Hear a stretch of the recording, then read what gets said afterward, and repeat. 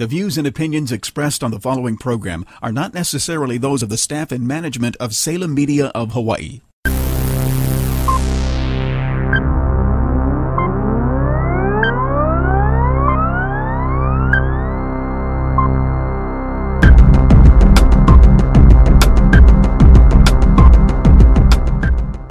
Aloha, everyone. Thank you so much for joining me today. This is Be Fit for Health. I am Bianca, your host, and we're going to have another great show for you. It's dear to my heart because this person that I brought into the studio today is a good friend of mine, and I'm excited to share him with you today. But before I get started, I wanted to remind all of you as to what my journey is with this show. You know, I started this, I believe, in April, and before I began, I had a vision, and the vision was that I wanted to, set out and help people understand their health and well-being. Most people aren't connected to their bodies. They don't understand what's going on. They don't know the questions to ask the doctors. They don't know, what they're seeking in order for them to find a balanced lifestyle and for them to feel better. And at some point, most people give up. And that's where I'm here to help you and to get you to that next step where maybe I can help you find your direction and help you get those questions answered and maybe give you a quality of life that you've been seeking. And this mission that I have and this vision that I have is going to be with me for the duration of the show. And I'm bringing on people like that who also want to help others and also seek, the journey with me, in their path to find ways to help others live a quality life and a balanced life, and also find solutions to, areas of problem areas where you may not be able to figure out yourselves. So we're here to support you with the show. We're here to find the solutions with you on this show. So please tell your friends to tune in on Sundays at 10 o'clock so that we can help them as well. It's very important. The more people that get onto this show and listen, the more people that we can help. So it's really, really important. I'm really excited because before we head on to the commercial, I want to be able to introduce, who really is here. And it isn't every day that you get to sit in the studio with a big humanitarian, someone who cares deeply about the human race and really wants to put out every possible way he can, information, education, enlightenment, connecting people to areas in which they may not even know that exist. And for me and for Hawaii, we're lucky we have him here living here with us. But at the same time, this man has also influenced a lot of people all over the world. He's not only served, his country, he's also been an athlete. He's also been out there advocating for so many underprivileged individuals that have gone through so much trauma in their lives. And I'm talking like people who've gone through genocide, women who've gone through crises, through pregnancies, pro-life, pro-activation, activate to help others control things that may not be controllable, or they might not find that they are in a place where they can control things that are happening in their lives. He's also produced movies. I mean, I'm talking big time movies. In 2006, he actually won awards for People's Choice Awards for Bella. He produced a film called Bella in 2006, and he also produced another movie in 2009 where he won the Film Festival award with the movie. I believe it was it Mother Marianne? The Stoning of Soraya M. God, sorry. It's a hard one to pronounce. It is. I'm so sorry. I missed that one. But, he's also helping people that are homeless. So he's definitely a humanitarian. He's done so much more. And I'm going to actually have him explain his life story. It is way beyond this paper. It is way beyond what I can say because I didn't live his life and I didn't live his journey. But he's done so much for so many people that I couldn't do him justice. And the person I'm talking about is Jason Scott Jones. I mean, this man is a legend here. He knows everybody. Everyone knows him. And if you don't know him, you should look him up because you'd be quite impressed as to see who he is and what he's done. But before we get him on that microphone, I'm going to take a really quick break. And then when we come back, I've got a slew of questions heading your way. So you better be ready. All right. The Honolulu Club is still here for you. We are providing the safest workout conditions on the island. with modified safe distancing indoor and outdoor classes, large open work floor with clean, sanitized machines and free weights. Let the Honolulu Club be your one and only fitness destination. Go to honoluluclub.com and fill out the trial pass today. Have you heard of microcurrent therapy? If you suffer from chronic pain, arthritis, sports injuries, ligament injuries, or migraines, the electroequiscope can help. This non-invasive treatment system is drug-free and shows no negative side effects. If you are seeking pain relief and want to boost your immune system, schedule a demonstration or consultation by calling Kelly, your microcurrent electrotoxologist, at 485-9697 or follow on Instagram at Kelly's Time. Make your appointment today. All right, we're back. We're back with Mr. Jones. We're really excited here. Another thing that I forgot to mention about his background, he's the president of Move to Movement, and he's a human rights education organization called HERO. He's trying his best to help people find ways to live a better life, and he's also written books. Race to Save Our Century, that was his first book, and it's and basically he's someone who's trying to figure out different ways to reach to people, whether you read books, watch movies, want him in person to educate you on things. And so today we have him here in the studio, and I'd like all of you to give him a round of applause for wherever you are to Jason Jones. Thank you. Welcome, buddy. I appreciate you taking the time today. No, it's a privilege to be on your show. Wow, man, this is my privilege. Are you kidding me? I know you on a personal level. You're a good friend, and I had no idea you've done some of the things that you've done. Can you take me a little bit to your beginnings? I mean, I know you were an athlete. You used to compete, and tell me a little bit about that. Sure. Well, yeah. I mean, for me, I think all of us, when we're young, we have our passion. So I had a football in my hand. I remember maybe I was 6 years old, and my mom had me when she was 16, so you can imagine. Lived on the south side of Chicago, and I saw a Pop Warner football team at the Dairy Queen. So it was me alone with my mom. I'm like 6 years old, and I see this team. They have uniforms, they have pads, and they had a coach, this male figure there. And my dad had left when I was about 2 and wasn't going to be back for about another year till I was 7. He was in the military overseas. So, and they never were married or divorced. Maybe they were married for like 3 months as 16-year-olds. And that attracted me. So what first attracted me to sports, I knew nothing about football. I just knew that was a football team. There were a bunch of guys together. They looked really happy. They were eating ice cream. And there's this big burly guy who was like their coach. And I cried. When we got in the car, I cried. I said, Mom, sign me up for football. She's like, no. I cried and I cried and I cried. So she agreed. Next season, you can join. So I couldn't wait. I started reading books on football. I'm like 7, the little kids' books on Tony Dorsett and all these football players. You can get these little kids' books. I started watching football. So my attraction to football, when I reflect on it, it was really I was attracted to camaraderie, to a community, and that was my love. So from about the age of 7 until 17, I had a football in my hand. Nice. In class, I just doodled plays. I studied football, and was not a good student. I was not a good kid. I mean, I had a lot of problems, but the one place I didn't have problems was the one place I would be disciplined, the one place I would do what I was told by adults. The one place where I respected the adults around me was football. And also, at around 5th grade, I was on one of those channels. Remember there was the 2 channels, the dial. I don't know if you're old enough, but there used to be the I'm 2. older than you. No. All right, then whatever she's selling, bye. Okay, so then you remember there were the 2 channels. Right. There was the one channel that had kung fu movies and like Japanese robots fighting lizards, right? Okay, I remember that. Do you remember that channel? Yes, okay. yes. So I was flipping around on that Channel 11 or something like that. I can't remember. Well, no, there was like 100 channels. It was called the UVF channel. There was this dial, which was like CBS, NBC, and ABC. Right. And PBS. Right. Then the other one is you just click around. There'd be Korean television, yes, I know. Spanish language television, and then for me, there'd be Kung Fu Theater.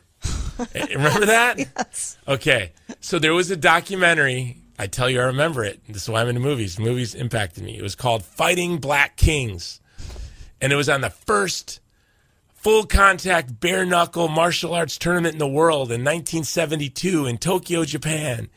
And there were these big, strong, athletic black guys from New York. And it was called Fighting Black Kings. They were going to Japan to fight in the Kyokushinkai-Kan's first world tournament. That was going to be the Olympics of full contact, bare knuckle, knockdown fighting. And I watched that, and I said, one day I'm going to do that. Wow. One day I'm going to represent my country in that thing. And so then I got into, but okay, now it's the south side of Chicago, so where am I going to take martial arts? Right.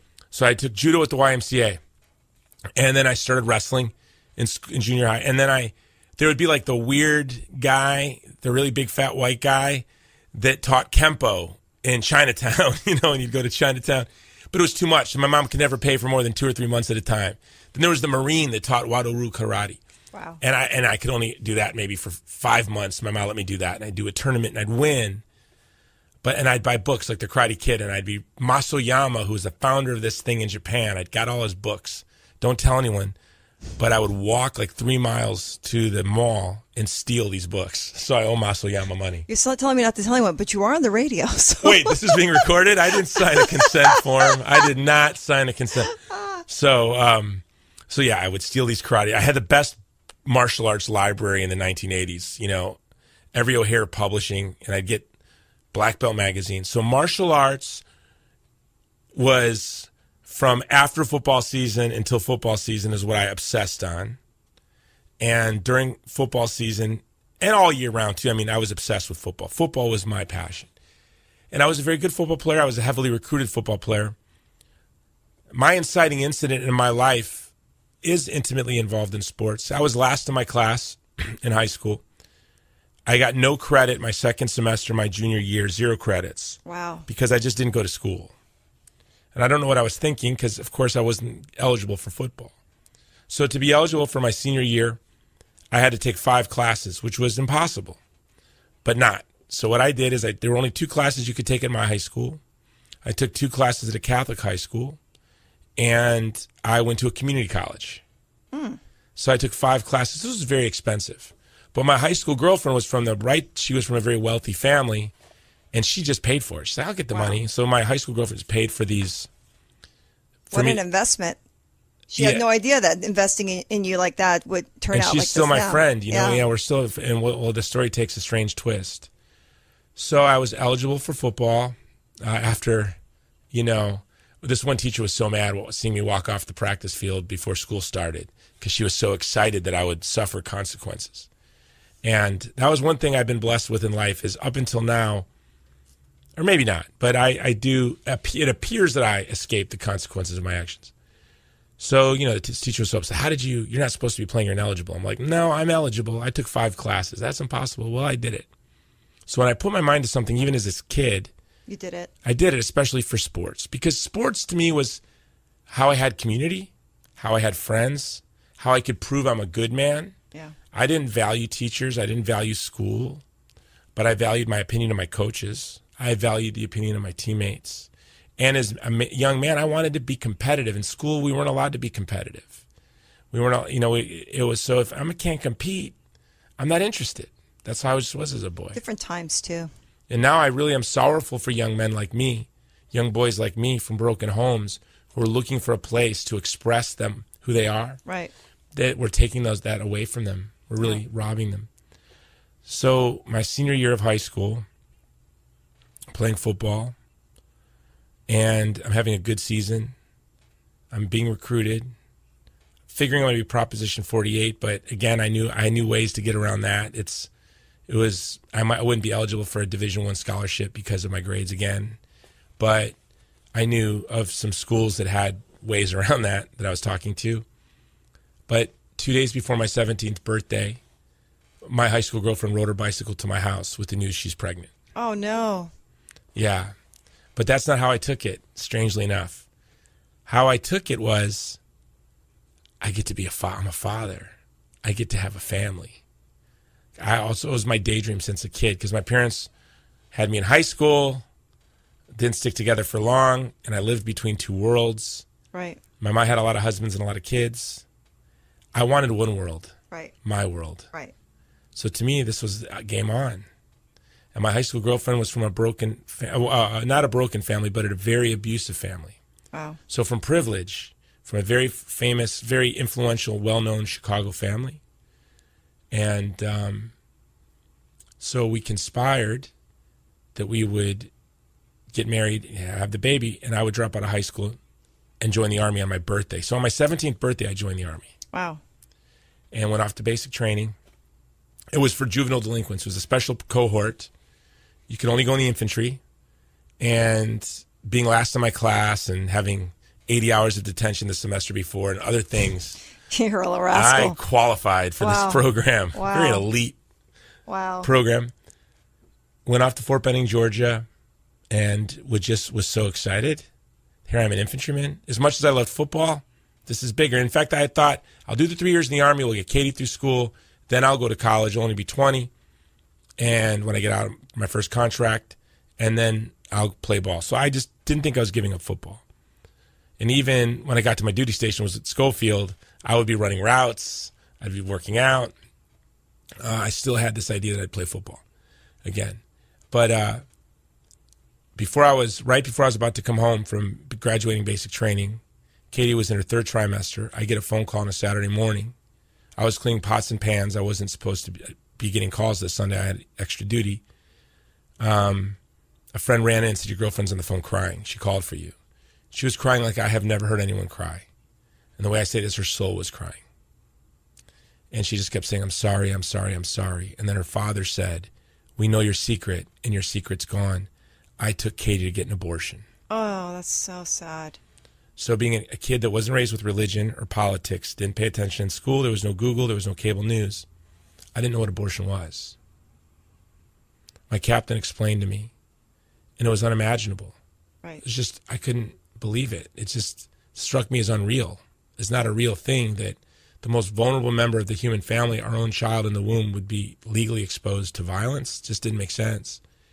So for me, that was what I would call my inciting incident. Changed me. People who knew me before that experience and after said I went from being, especially during my military years, very happy-go-lucky. In basic training, I was voted the best guy. I forget what it was called, but like your favorite recruit. Right. Because I would wake up singing. I would sing all day. And after that, for a long time, I became very serious, very angry.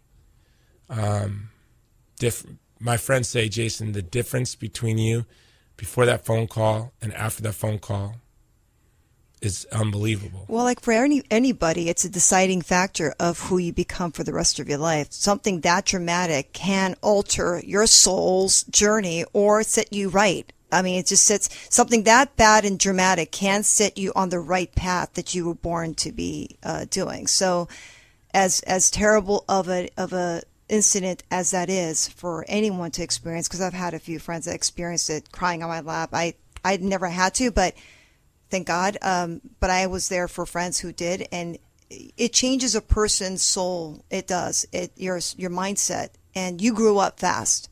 And I can only imagine how fast you grew up at that moment, because you realize what life, the meaning of life, and the quality of life, and where it sits, versus where it was before, because you were still a kid up until that point. Yeah, I mean, for me, that was it. That's changed everything. So, in filmmaking, we would call that my inciting incident, or Joseph Campbell, the great guy. He was from Hawaii. He lived a lot of his life in Hawaii. The literary critic Joseph Campbell would call it the call to adventure. That was my inciting incident of your aha moment. That was basically. everything. Yeah, it was. I wanted from that moment on. Well, then it was just a couple months later. I was sent to Schofield Barracks, blessed to come to Hawaii, and stationed here. And Hawaii saved my life. This angry young man I got 3 Article 15s my first year for fighting. Yeah, so I knew if I lived in the barracks, I would end up in prison or kicked out of the Army. Wow. So at the time we still had plantations, so I paid money to live with plantation workers, to have my little bunk out there in Wahua. So I would leave as soon as there was last final formation. I would leave because all my trouble happened being around the barracks in off hours. Yeah. I was like, you can tell me what to do off hours, but if I'm laying on my bunk reading a book at 8 p.m. and you ask me to mop, we're going to get in a fight. Yeah. So I was like, I have to get out of here. And so then I kind of was embraced by the community, my high school girlfriend, and I. The traumatic experience, that was the end of us. Right. Her father actually sent her off to boarding school, and he made her write a letter to me, a Dear John letter. I was going to say. And that broke my heart. But then I met a girl here in Wahua at Zippy's.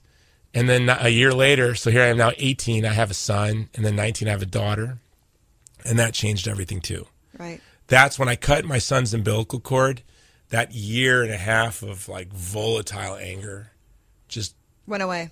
And a lot of it, yeah, things became clean. But then the other experience that kind of united with the abortion was I was on Cobra Gold, which if you were in the military and you're in Hawaii, you were on Cobra Gold. It's an annual training exercise in Thailand.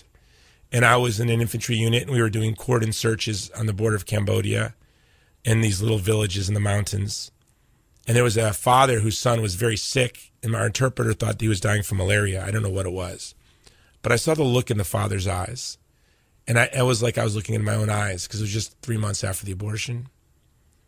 And that's when I said to myself that day in Thailand, 17-year-old soldier with an M60 on his back, I said, this man is helpless. I will never be helpless again. I'm an American.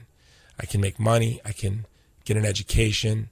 We live in a constitutional republic. I can influence politics. I can influence culture. I can write books. I can make movies. I thought all of this. Wow. And it was then, as a 17-year-old, I said, I want to order my life to help the helpless. I don't want anyone to look like how my eyes must look now to people and how that guy's eyes look to me. I don't want anyone to ever look like that again.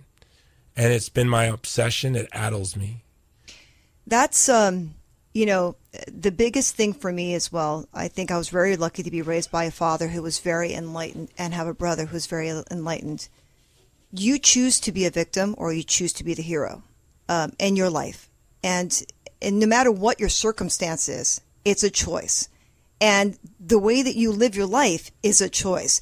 We all get to choose our paths. No one has to choose it for us. We let them if that happens. It's because you're choosing for them to choose it for you. And everything that happens to you is something that you allow. Because even if it happens without your understanding at that moment, how you react and what you choose to do after the fact is, again, your choice. And circumstances happen, but your reaction is very important. And you can either make something beautiful out of it, even though it's terrible, or you can become even worse and just go to the depths of hell because you can't seem to get out of it. And your mindset, the strength of your constitution, the strength of your mind, the strength of your soul is all based on your awareness that you have this free will to choose. And you're not a victim, no matter what happens to you. And I know this from firsthand. I know this also from my father's life and journey. His life was very similar. He didn't have much of an education. He lived in a third world country. He had a skill set, but at a very young age, he became a father and made choices. And my father brought us to one of the most beautiful states in the United States. And we lived in a very nice area in Hawaii with a 5th grade education. Wow. Everything is a choice. And my father looked at me when I moved to LA for 7 years, and he said to me, look, we're not holding you back. If you want to be successful, it's your choice. Don't blame us for things that are not happening for you, because they were very conservative. They were very old school, traditional. And I always felt like as a female in a cultured family, I was restricted. But that was my mindset. I had to change that. And no matter what I did and where I went, I was very successful. Why?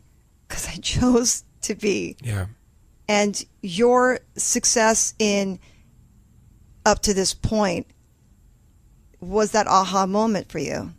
And you realized, I think at that moment with that gentleman, I'm not going to choose to live the life I've had. I'm going to choose to live a life of a hero for yourself and for your family and for the people that you meet. And I think that's the most amazing gift you gave yourself, whether it be divine intervention, whether it be your God, your angels, or whether it be your soul telling you, this is it.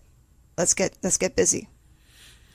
Yeah, no, I mean, I think all of us have had really bad things happen to us, right? Everyone you meet. You know, in Hawaii, you think of, to me, like the worst things that can happen. You lose your child to a drunk driving accident, or you have to watch a child that you adore, you love, your child, suffer and die from a childhood illness like cancer, or sex abuse, as you suffered sexual abuse as a child.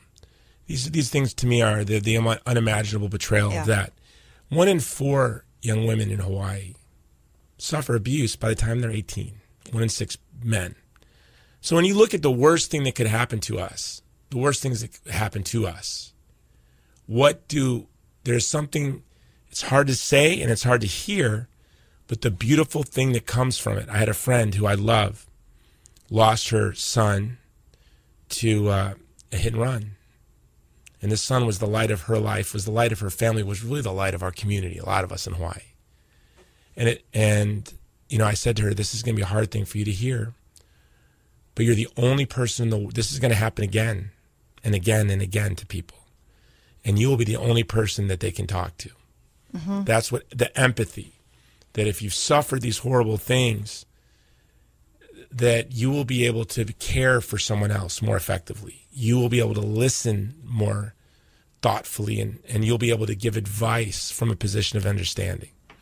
So once we understand it as a Christian, my Christian faith helped me, I was an atheist till I was 30, helped me understand that really we're called to order our life to share the burdens that others are carrying. And not that it's their burden, because the consequences of social sin and personal sin fall on us unequally, right? So a lot of people are walking around carrying way more than their fair share of the burden. Sure. And once we understand that it's our job to, when we can, not be do-gooders, not to go around looking to help, you know, but when we are in a position to help somebody shoulder some of the burden that they're shouldering, that's not theirs, it's ours, but it's on their shoulders. That is how to live a good life. You know, when I get interviewed a lot lately, strange, about being a success, how you become successful. I'm like, I don't think I'm a success in the world's eyes. I mean, I've written books, and they've been okay. They've done well. I've made movies, and they've won awards. But I'm not wealthy. I'm middle class. You know, but I am, to me, I'm, thank God, I wouldn't trade places with anyone. I have the best friends in the world. I love my vocation. I love my community. I have 7 children and 2 grandchildren. So I am, to me, a success. What the world calls success, a lot of times I think they mean monetary. Yeah. And what's great about our community in Hawaii, and I'm so glad it helped form me, working in the entertainment business, I work around the richest, literally the richest, and literally the most powerful, and literally the most famous people in the world. Like, one of my movies was funded by the richest man in the world. And one of my movies I made with Justin Bieber's mom. And she's my friend Patty Millette. So I'm around very wealthy, very famous, very powerful people. I wouldn't want that, any of that. No, it's a burden in some ways, yeah. It's a duty. It's a severe responsibility that I am not man enough, virtuous enough, Christian enough to shoulder that in a way that wouldn't destroy my soul, and I would be horrible at it. So, yeah, but we live in a community. I lost I have ADD. You'll see that. So I lost my place. Okay, I'll guide you back. Don't worry. So guide me back. But my point is that I'm glad I moved here at 17 because I can never be seduced away. Like, Hollywood will never seduce me away from what's truly valuable. Yeah. I used to get mad in the 90s when I'd see all these kids from Hawaii going on reality shows.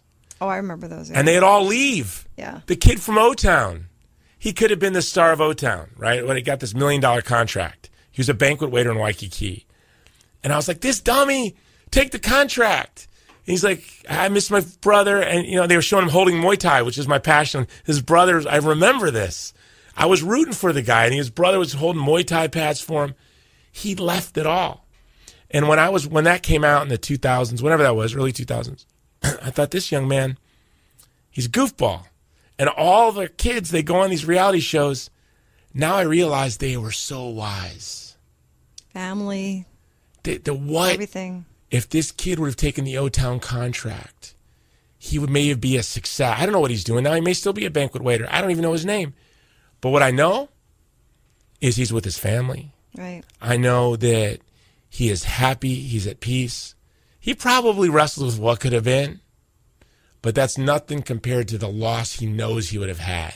Well, there is a sense of, okay, so we're, this show is on health, wellness, and all that good stuff. Wellness, to me, is the action potential of your health. And that could be your mind, and that could be your spirit, that could be a lot of things, right? Physical is guaranteed. But wellness is, if you're not feeling secure, if you don't feel love, and if you don't feel the sense of community, you become off balance. And everything that you talked about, when I was in LA for 7 years, I was in that world as well. I was surrounded by a lot of executive producers and a lot of talented actors and actresses as a personal trainer as well. I was a celebrity trainer. It's a different world.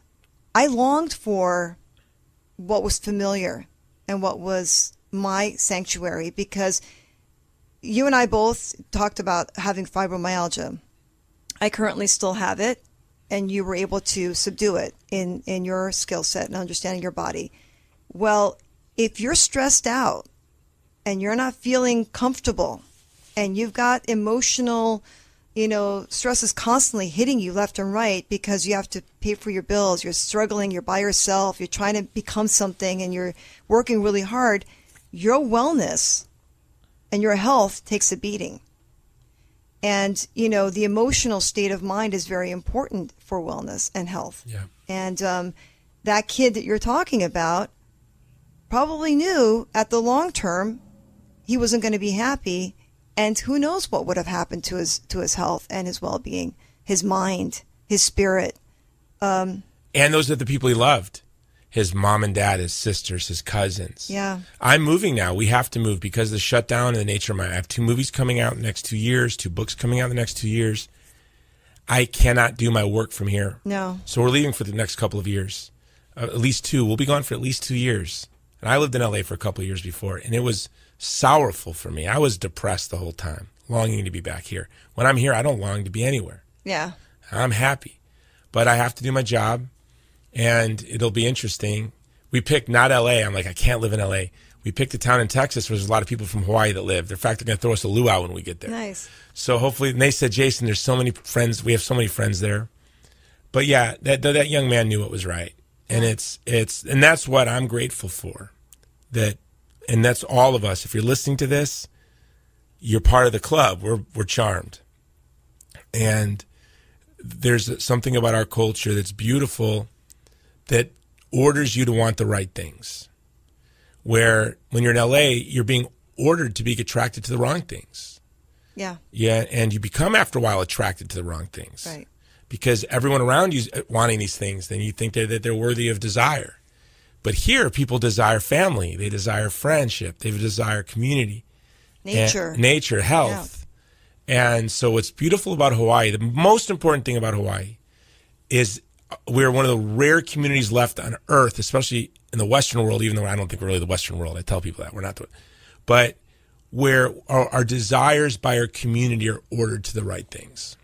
I think so. And you feel it when you get off the plane, too. Mm-hmm. I mean, that sense of decompression. You kind of feel the instant hustle and bustle where LA is, where you're constantly on high drive. When you come here, things just start to slow down and your body starts to recharge. And we talk about the stress hormone. You can't start building your immune system when you're constantly under attack. I mean, your immune system is shot. I think another reason why Hawaii is kind of protecting itself from COVID-19 to some degree, I think a lot of people here have a really good immune system because we live in such a good environment. We live in a very fresh environment. The air quality is good here. The ocean has its magical components too. You get cleansed when you go in that water. I mean, there's so many. Eating healthy is easy. Yeah, I go to the store. I say, "What's the freshest fish you have?" Right. Get a quarter pound. Right. Get a quarter pound of garlic. Yep, Get a water, and that's my lunch. That's my lunch every day. The freshest fish, a little garlic, little kimchi, water. Boom. Boom, down right there. Yeah, exactly. I think we take it for granted, though. I really do. Unless you start to travel a lot more and you see what's out there. I mean, you. And really that's where I'm glad. I mean, I normally travel to the mainland twice a month. I'm gone 4 to 5 months a year, all over the world, all over the country, all over the world. So I've been to all 50 states. I've not been to Antarctica, but I've been all over Africa, the Middle East, Europe. Yeah, there's no place in the world I would rather be. There's no place that I'd rather be than my neighborhood on the west side of Oahu. Yeah, I know. Yeah. My family lives on that side too. I love the west side. I think it's again, it's even different energy from Honolulu. You go to the west side, all of a sudden things are even slower, and you're like, oh, okay, this is what it feels like to kind of have. Hey, I'm wearing pants for you. So I dress when I come to the east side. That sounded so wrong, though, Jason. I'm not wearing surf shorts, and I have shoulders. I'm usually in a tank top and a surfboard shorts. Oh, and that's how I drove. This is my fancy clothes. Whoa. Look at this. And it says, what does it say? Wild card boxing. Yeah. Speaking of which, let's talk about play. How much time do we have? We got some time. So you did some MMA, right? Yeah, well, let's get to this. So my dream was, this is how good God is. Joseph Campbell says, when you're on the hero's journey, opportunities come that don't make sense. I call it the Holy Spirit action plan, But I since I was a boy, I wanted to fight in the world tournament and represent my country at this 4-year full contact tournament. So when I joined the Army and I come to Hawaii, I discovered that the first Kyokushin school outside of Japan was in Honolulu. Nice. And it was this guy, Shihan Bobby Lowe, had a school here in Manoa. And I found my way to it. And I began training with him. And in 1995, I went and fought in Chicago, of all places where I'm from, flew from Hawaii to make the U.S. team. I made the U.S. team. And then in 1995, I represented the United States at the World Tournament. Whoa. And fought in the Tokyo Dome. It's a big thing, especially then before the UFC. It was a very, very big thing. And it was my life dream. Wow. I actually tore the ligaments in my knee at the U.S. At the trials for the team. I didn't tell anyone, so I went there injured, and I'm glad I did. I was like, I'm going to fight, and I'll get my surgery after. But and so I got to train with Bobby Lowe, who's a legend around the world. And in the 90s, when we talk about play, being here in the 90s, I trained just down the street at Kalakaua Gym in boxing and kickboxing, and I trained with Bobby Lowe in Manoa. Helson Gracie had Brazilian Jiu-Jitsu. Now, this is in the early 90s, before even people knew what Gracie Jiu-Jitsu was. And everyone here who's a legend today was a young man there training. Right. All of them. Right.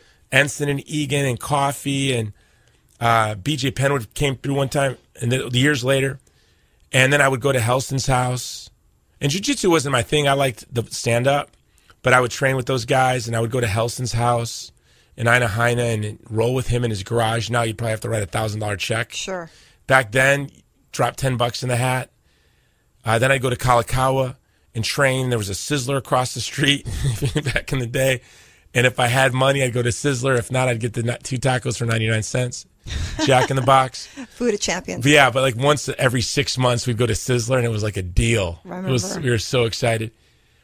And then I got really into my vocation, and my work consumed me.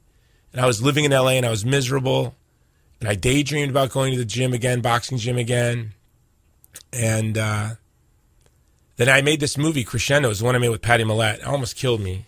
It was so stressful. And it was for a year. I think I drank every day. At least a bottle of wine, sometimes 2 or more, for a year. And I got up to 250 pounds. And my best friend, who is he's a war hero, 3 Purple Hearts, intelligence officer. My best friend, he said, Jason, you're not the man I met. Yeah. You're a weak guy. Your mind's becoming weak. You're letting your body get weak. You're not as joyful as you used to be. He said, you've got to put training in your schedule. So now here I am 40. This is 8 years ago. So I hadn't trained since I was 26. Actually, after the World Tournament, I tried to train, then I had knee surgery. And then I just realized, when I look at martial arts, I say there's 3 types of people that train martial arts, really train. There's gladiators, warriors, and martial artists. I wanted to be the gladiator. I was a warrior for a time. I was an infantryman. Those are warriors. Those are people who train in martial arts because their job requires fighting to the death. Soldiers, police officers, firefighters in their way. And then I got to be a warrior. Then I wanted to be a gladiator. I wanted to go in front of 20,000 people and fight at the Blaisdell. But then after I got injured, I thought, really, no, I don't want to do this. I said, that it's not worth it. I want to train for the rest of my life. And so I said, I'm going to have my knee fixed, and then I'm going to get back into it, and I'm going to finish college and this and that. And then 1 year became 2, became 3, became 4. I went from being perpetually in shape my whole life. If I showed you pictures of me when I was 12, 13, 14, you will laugh. People laugh. Wait, what? Were you on steroids? I'm 12 years old, 14 years old, 16 years old. I was just obsessed. Yeah. And then training. Then to all of a sudden, I'm 31, 32, 34. I'm getting soft. I'm getting weak. I'm losing my spiritedness. And now I'm 40. And when I went back to the gym, every part of my body hurt. Oh, I bet. I was embarrassed. I was ashamed of myself. But by the grace of God, I did what my friend said. He said, put it in your schedule. An hour a day, at least 3 days a week. Now it's an hour a day, 5 days a week. And I often can't make it to the gym. Well, then I'll just run, or I'll do push-ups and pull-ups and sit-ups for an hour. But it's in your schedule. But it's at 12 noon. Whether I can make it to the gym or not, that's a warrior hour. It doesn't go away. But for me, what I learned was, more than getting back in shape, was play. Yeah, mindset, again. I get to go in there and do Muay Thai, kickboxing. And, and then what's great about that is that I look at these young men and women that I train with. They are so hardworking. They're so spirited. There's champions. I train at Mango Tree. They have world-class fighters there in the prime of their career. Some careers are getting ready to go off. And some of them will go on to become legends in the sports. I get to look at them. I get to watch them. Get to hold pads for them. They'll hold pads for me. It's such a special thing. In Hawaii, we get that. You get to surf. If you stop surfing because of work, family, you need to go back. Yeah. You need to go to that break your dad used to take you to. Right. Or did you fish?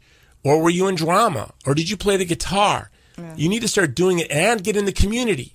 During the COVID shutdown, some of the young guys I train with, I'm like, hey, I want to pay you to do privates. And I want to pay you. Why? Because I want to support them in their journey. Yeah. And I'm learning too, but I didn't really need to write a $1,000, $1,500 check to a young man to get privates. I did it more for him than for me. I was like, you know what? I want to support our community. I'm going to get privates during COVID. If I can't go to the gym, I'm just going to pay this young man, and we'll train, and it'll keep him on his toes. It'll support him through this hard time, and it's supporting my sport. Well, here we have everything. We have rugby. We have the martial arts capital of the world. Endless, yeah. We have every ocean sport. We have the arts like nowhere else on earth. Yeah. Dance. Yeah. Join a halal. So that's the one thing I thank God I play now. I went from 26 to 40. I didn't play. Yeah. What did I do? I drank. I became mean. Children and animals love me. Kids see me in the store. They wave at me. Dogs run across the street and sit next to me. I'm telling you, this didn't happen in those years, those late 30s years. Yeah. It struck me that it stopped happening. And when I got back into the rhythm of being me, of owning some part of my day, I had a meeting with a very powerful politician in Hawaii. I won't say her name. And she found out I skipped my meeting with her. I said I'm pre-booked. And she found out I was pre-booked because I was going to Muay Thai. She said, really, you skipped me because of Muay Thai? I'm like, well, who on earth doesn't think they're more important than my 1 hour of Muay Thai on Monday? Right. Everyone thinks they're more important than everyone thinks they're more important than you going surfing, or you doing yoga, or you going fishing. They all think you're more important. If you don't put that in your schedule, It's never going to happen. So I hope from me being on your show, there's one person Gets who's one like, thing out of I'm it. surfing. Yeah. Boom, on the schedule. I'm fishing. I'm going to join a drama. I'm going to learn how to, I'm going to pick up the guitar again, pay some kid, give me lessons. What does that do? It picks you back to who you originally are, isn't it? Like when you hear that one song that takes you back to your high school days or to your childhood, or that one movie that reminds you of what you felt like when the world was, everything was possible because nothing was restricted, because you still had that view of the world as being so optional to everything. You know, you're not, it's just one of those things where I tell people, if you like dancing and that has to feed your soul and you stop dancing because, you know, things are getting in the way, and that one night that you hear that song and you start moving in your kitchen while you're cooking, and then all of a sudden the stresses of the world just left you for that 1 minute or 2 minutes of that song, that should have been your, I got to schedule something like this for my day every single day so that I can decompress, because life is stressful no matter what you do. Yeah. That's well-being, guys. This is what health and well-being is. It doesn't have to be an hour workout. It can be a 10-minute, 15-minute something. Because what that does is redirects your mind, which changes your emotion, which changes your hormone system, which changes your nervous system, which changes everything structurally and biologically in your body, just by the way you think and the way you feel. It's that simple. But we forget that because what did you say? We don't play anymore. Yeah, play. I do it. I take pictures. I put it on Instagram. I hashtag it recess. Hashtag recess. It's my recess. Kids don't have recess anymore. No. Kids don't. We took PE out of schools too. What are you talking about? Yeah. I mean, crazy. we're not letting kids be kids anymore because we demand for them to become adults sooner than they have to be because of the things that they're seeing on TV, the things that they have to experience in life too soon, because they have to contribute to the family household income somehow, some way at the age of 16 or 17. It's not fair. I get it. But at the same time, you know, if we forget that we're human beings blessed to be on this earth, to enjoy each other and to enjoy our journey, it's not just about our 9-to-5 job. It's about how are we experiencing life. And if we don't schedule ourselves in our life, you belong on your schedule. You belong on your schedule. And you're a better employee. You're a better business owner. True. You know, True. I chuckle now, you know, things that used to make me so mad on business calls, conference calls. Now I can shrug off and laugh because I felt like I'm giving you everything. There were years in the movie business where I didn't have a second of my life to myself. The people I had to have dinner with, I didn't want to have dinner with. Right. Every minute of my day being stuck in traffic, going from Glendale to Santa Monica, time was lost. I wasn't living where I wanted to live. So I was angry. I was like, if I'm giving this everything, I should have successes this way. Now it's like, I'm good. I have breathing room. I think of jiu-jitsu. It's like, okay, I'm in a position where I can't be submitted. I can breathe now. Blood's getting to my brain now. I'm good now. And I think that's what happens when you take control of your family, your schedule. There are years I don't remember anything with my family. I mean, I don't remember things. Because wherever I was with my family, my brain was doing budgets. Yeah. I got to get this much money in. Where did this money go? I got to raise this money by this day. And sound like me. Yeah, and it's consumed me. I wasn't present. And I assume everyone listening to this goes through that. We all go through this. Sure. And by the way, I'm in one of those phases right now. Like this week, yesterday, I had to sit my children down. So I apologize for not being present to you this week. I know I wake up and I'm working from the moment I wake up and I'm working till the moment I go to sleep. And I'm sorry. I'm sorry. Your dad. And then they're like, oh, we love you, Dad. You know, no, we get it. But at least now I'm even aware of it. Now I can say it's a day or a week or 2 weeks where there are projects that become all consuming. You know, if you're a firefighter or if you're an emergency room surgeon, like we're going to have times where our moral imagination is invaded by our vocation. Right. So true. But you got to bracket that. You got to say, okay, you got to put a tourniquet on it. You can't let it become weeks, become months, become years. I did that. I did do that. For sure I did that. Well, I think if you involve your children in your part of your life, even though you're busy doing it. They understand it. Like, my parents worked a lot. They worked 7 days a week for 20 years. But my brother and I were a part of it, and we understood it. Yeah, we missed engaging with them all the time.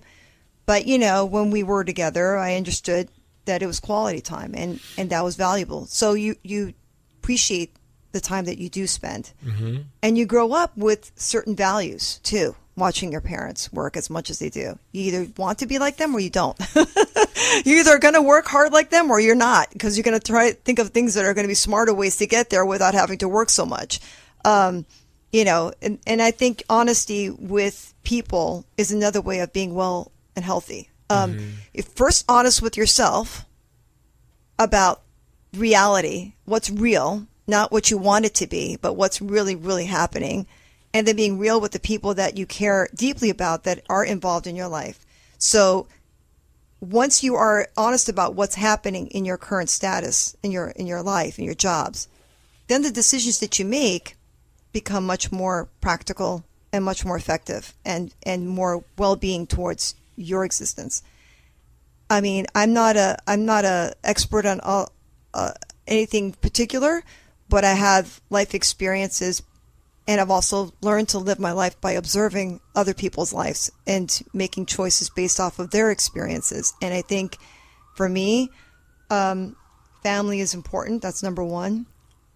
Also, your spiritual beliefs is also very important. That keeps you having meaning in life, that there's something beyond this so that you just don't end when you die.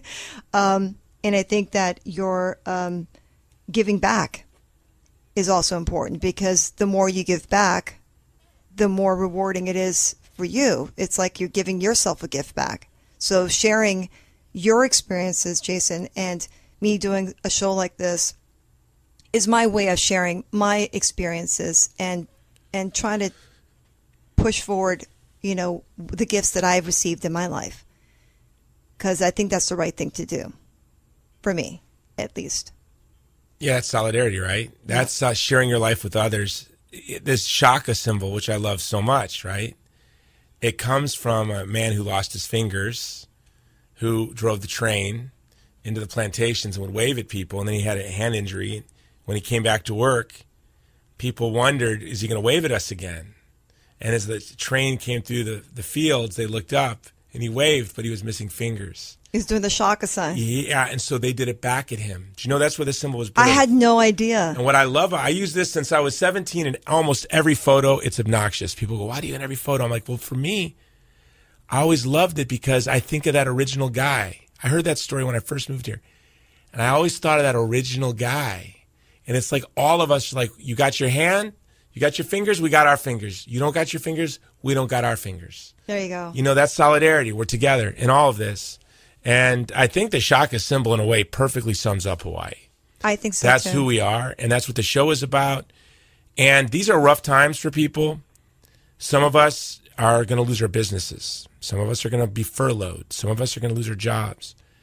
And some of us are going to have to move away. But it's keeping that idea of solidarity and not letting this strange...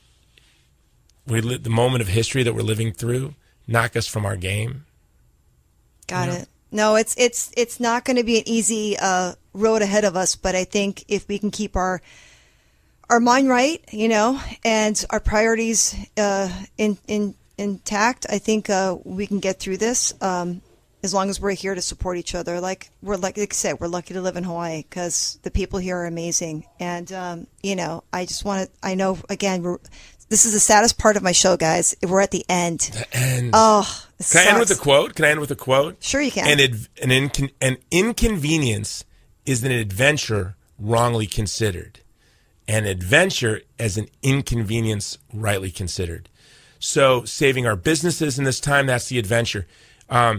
Keeping our time, making time for ourselves, for our health and our wellness, our joy in the midst of having to work harder or not being able to go in the gym or whatever barriers. That's an adventure. How am I going to improve my ballroom dancing if I can't go dance with my partner? Right. That's the adventure. Figure it out. I got you, man. God bless you, Jason. Thank you so much for coming on my show. His website is www.movetomovement.com.